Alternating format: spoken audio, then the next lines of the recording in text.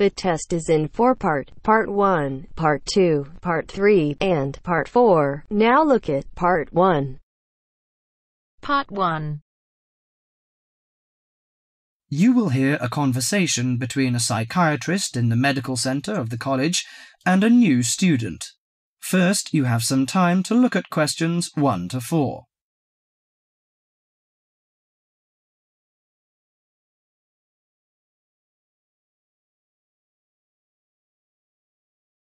Now listen carefully to the conversation and answer questions 1 to 4. Hello, sit down, please. Thank you. Now, you are a new patient, aren't you? Yes, that's right. Okay, so I'd better get some basic details down first. Right, we'll start with your name. Martin Hansen. Do you spell that S-O-N or S-E-N? Hansen. Okay, and you're a first-year student? Yes, I am. Study in? Electronics, actually. I hope you enjoy it. Thanks. And your address? 2805 Hesperian Avenue, Hayward.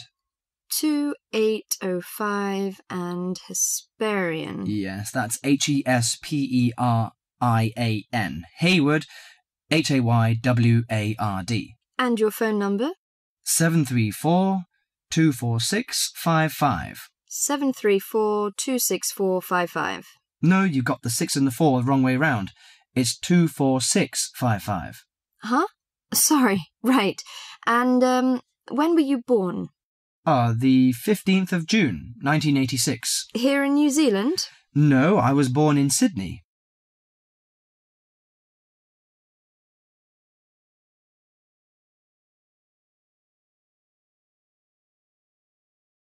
Before you hear the rest of the conversation, you have some time to look at questions 5 to 10.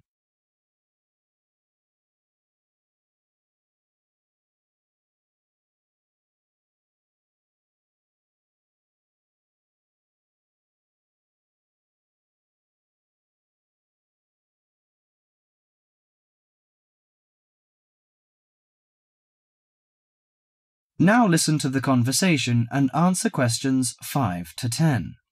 Good. So, what's your problem? Well, frankly, I wonder whether it is a problem. I get the blues, and it lasts for quite a while. I don't know how to... Yes, we all feel sad or get the blues now and again. Generally, our sadness lessens in time, and with the support of friends. However, if the depression leads to difficulty in thinking and greatly disrupts your daily routine, it can be evidence of a psychiatric problem. What do you feel exactly? I always feel sad and worthless. I find it hard to fall asleep and wake up early in the morning. How long has it lasted? Nearly half a month. Do you feel fatigue or loss of energy? Or you may have lost interest or pleasure in usual activities? Yes, sometimes. At first I thought I could overcome it by myself, but I failed, and I'm so glad that you came here. It seems that you are suffering mild depression from your symptoms. Depression? Yes, I feel depressed sometimes. But why would I... Depression may occur as a result of biochemical changes in the body. Alcohol, amphetamines, cocaine, and LSD can bring on depression. Those who have a family history of depression usually have a greater risk of depression. Sometimes the worrying changes in life can lead to depression. I see. I had a really bad breakup of a love relationship. It makes me feel hopeless. Do you think I need some treatment? Yes. Antidepressant medications are often used to treat depression, if it is serious. But I don't suggest them at first because of the side effects. I suggest psychotherapy, which can give you support and help you regain control. So do I need to come here every day? No, I will arrange counselling sessions for you, which will last 12 to 20 weeks. You come here once or twice each week. The psychotherapy is directed at helping you gain insight and understanding about events in your life, which may have contributed to your depression. With growing insight, you can often learn more effective ways of coping with your feelings and changing your behaviour. What can I do to take care of myself? Well, At first, you should do some physical exercises on a regular basis, at least 3 times a week. How is your food? Do you eat well? Yes, I think so. I eat at my homestay family. Good. Find a hobby or a positive recreational activity to participate in once or twice a week. I know it's difficult for you, though. When you feel it's hard to overcome the depression, come to the counselling session. Remember, ask for help if the load is too heavy to handle. Yes, I'll try. So, when will my counselling session begin? I'm going to arrange that for you. That is the end of part 1. You now have half a minute to check your answers.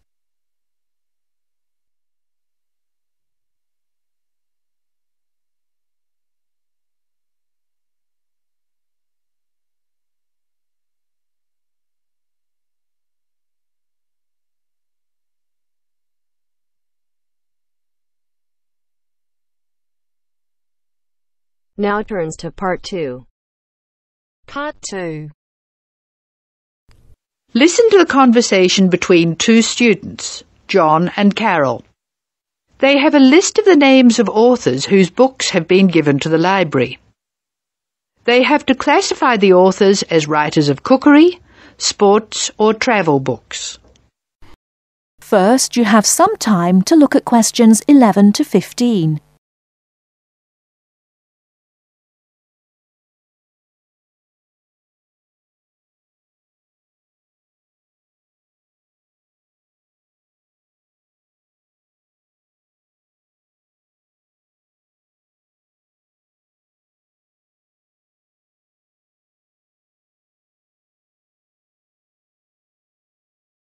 Now, listen carefully and answer questions 11 to 15.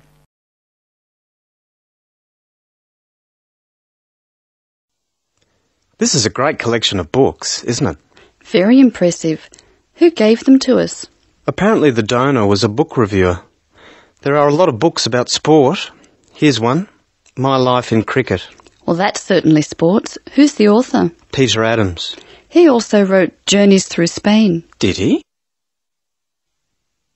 Peter Adams writes books on both sports and travel, so S.T. is written against his name.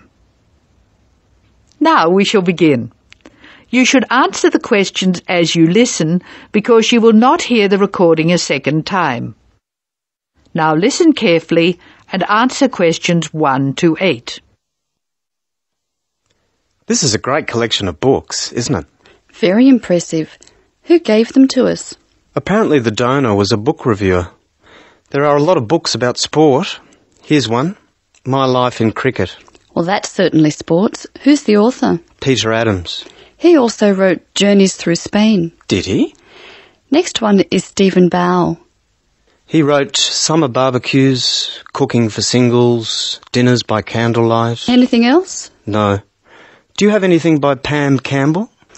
Wanderings in Greece, My Life in Russia, Travels in the Amazon, and Pam Campbell's Guide to a Successful Trip. Sounds like she got around. My next one is C. Ketzik. He has a list of books about football, the World Cup, Heroes of the World Cup, Playing with the Round Ball, Soccer for Everyone. That's enough. He was a one-topic writer. Ari Hussein, however, wrote about cooking and travel. His series of cookbooks is called Living and Cooking in Spain, Living and Cooking in China, Living and Cooking in Brazil. He's been everywhere. I've got a specialist here, Sally Innes on tennis. Here are some of her titles. Improve Your Serve, Tennis for Everyone, Tennis Forever. Before you hear the rest of the talk, you have some time to look at questions 16 to 20.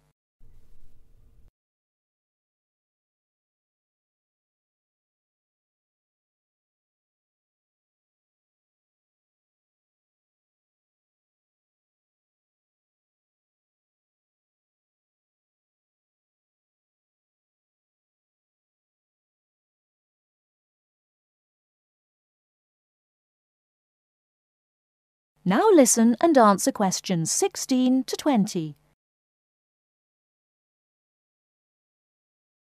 Sally Innes on tennis. Here are some of her titles. Improve Your Serve, Tennis for Everyone, Tennis Forever. Meg Jorgensen has 3 books, one in each category. Cooking for Health, Sport is Good for You, and Travelling in Australia. A varied talent. Who's next? Bruno Murray. He wrote children's books. A whole series called A Child's Guide to, and then the name of the city. Oh, you mean like A Child's Guide to London? Yes, that's right. He seems to have stayed in Europe. Ruby Lee, however, has just one book. It's called The Emerald Isle, and it's all about Ireland. Apparently she went around Ireland on foot. Jim Wells wouldn't like that. His books are all about motor racing. Nice photos of old racing cars. Don't you love the goggles on the driver? They do look strange, don't they? I think we're nearly finished. What did Helen Young write? Summer menus. Food for thought. She also did a book of Chinese recipes. Cantonese, I think. OK, that's dealt with the first box. Let's stop for a minute. That is the end of part 2. You now have half a minute to check your answers.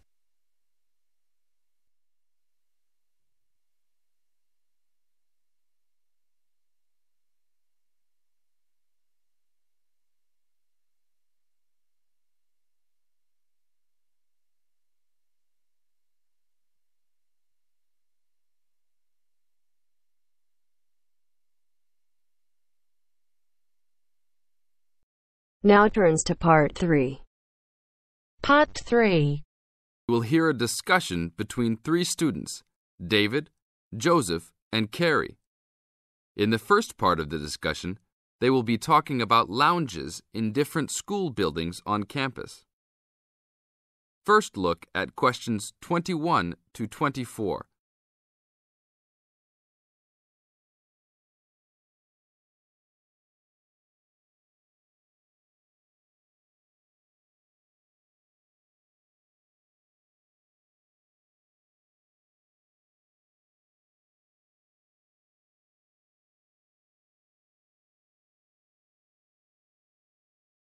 Now listen to the first part of the discussion and answer questions 21 to 24.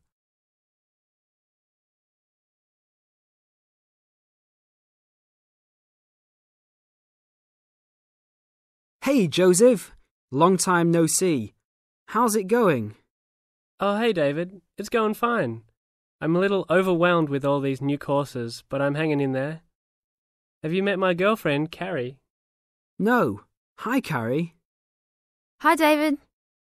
Joseph told me about you. You two had quite the time last semester in European history, I hear. Yeah, we like to hang out after class.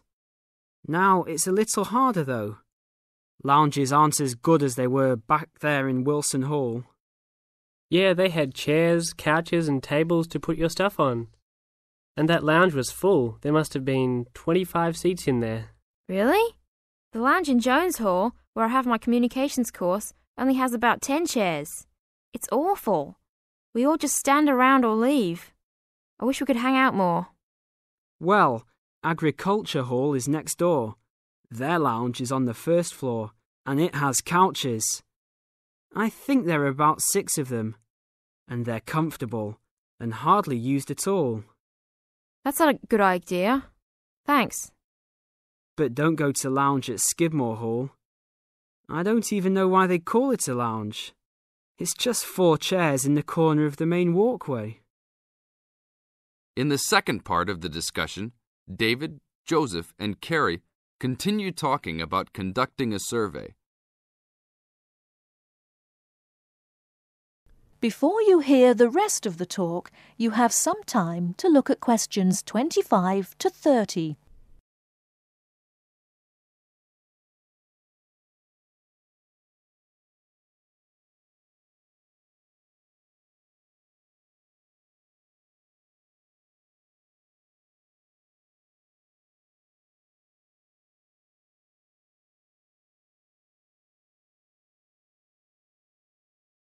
Now listen and answer questions 25 to 30. Guys, we should really do something about those lounges. I mean, couldn't we gather signatures and try to get the university to improve some of the facilities? Yeah, that's a great idea. But we can't just say something random like, oh, you need to make the buildings nicer. We should come up with some kind of ranking system and have students rank buildings, how beautiful they are, how nice they are, etc. Well, if we were ranking on a scale of 1 to 3, you all know that I would rank Skidmore Hall a 1. Like I just said, that place is awful. No facilities. The bathrooms are way down in the basement. You're right. But they do have a nice balcony on the 3rd floor. That might increase its value. But you shouldn't rank the architecture. You should rank how nice the building is for students to hang out in. Oh, okay, then I agree with you. So should we do this? I think it's a great idea. But let's try it ourselves on a couple buildings so that we can work out any bugs in it. I think Wilson Hall is the best. Sure, but we've already begun. We will give a building 1 point if it has poor facilities, not enough chairs and no vending machines, that kind of thing. And give a building 2 points if it is okay or acceptable. We can rank buildings that we really like as having 3 points. So like Joseph said, I think Wilson Hall is the best. It should have 3 points for sure. And Skidmore has a 1. Now what other buildings should we rank? How about Merris Hall? No, they're not done with that one yet. But it looks like that will be a good place to hang out. How about Agriculture Hall? You said something about that hall a bit earlier. Oh yeah, they have that lounge with couches that no one uses.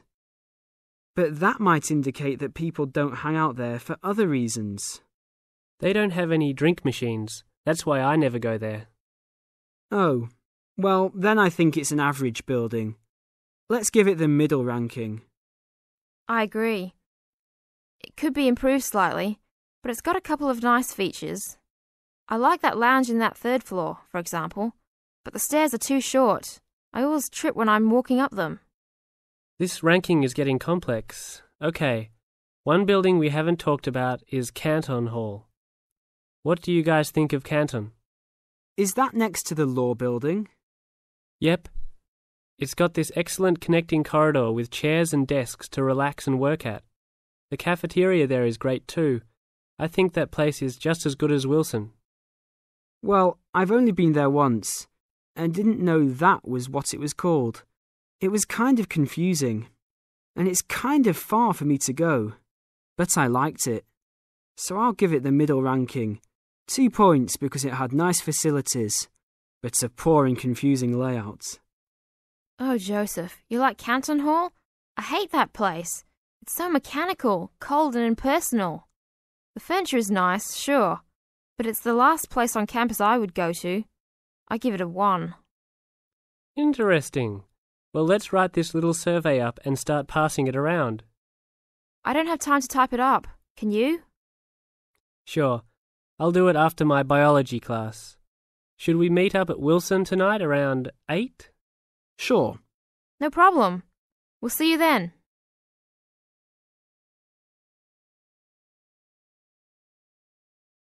That is the end of part 3.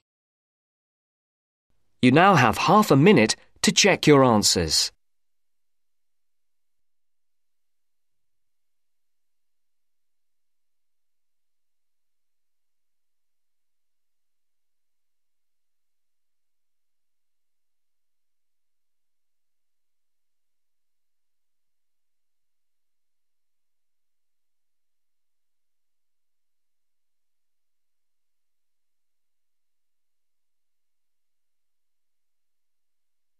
Now turns to part 4. Part 4. Listen to an interview. Mr. Brooks, Mark, Jean and Robert are being interviewed on the subject of friendship. First, you have some time to look at questions 31 to 40.